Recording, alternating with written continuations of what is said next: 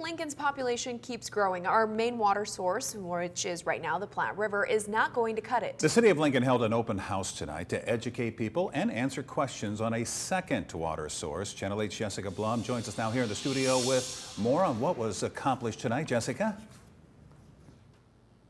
Yeah, there's been a concern for a second water source for years, but the search for answers and a plan started more than 9 months ago. Mayor-Leirion-Gaylor-Baird formed a water source advisory council with 27 members, including water and agricultural experts and city and state leaders. City leaders and water experts know Lincoln has a safe and adequate water supply to only last for the next 25 years.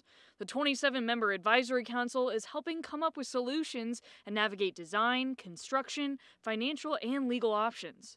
The current water source, the Platte River. The next water source, the Missouri River. Finding a second source, and in this case, distance was our friend.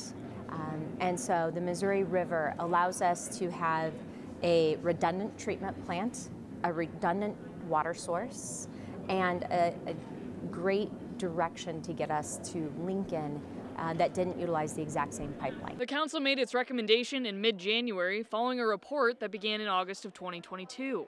The group spent nearly 40 hours over about 9 months evaluating 14 alternatives to determine the most reliable solution for the city of Lincoln.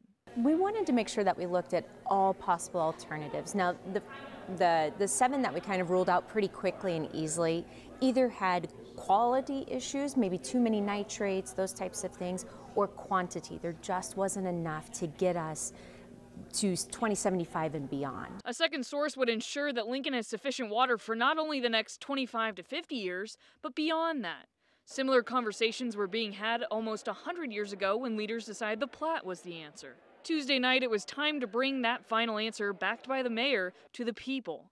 The open house featured several posters with the Lincoln water system's history and more on where the board plans to go with this next. Some shared concern about the $1.4 billion something like this will cost and the more than 20 years it'll take to complete. But others have realized that this need has been there for a while and are in support. You know, the water supply for Lincoln is a big deal. We're a growing city, and the Platte well field isn't going to last forever. It's pretty limited into what it can continue to provide. It can't really provide more water, and there's all the other demands on its use, like the endangered species and stuff. So going over to the Missouri River, which seems to be their first choice, that's probably a pretty good option. Following the open house, Lincoln's Water 2.0 project will look more financially and structurally into the work that now needs to be done.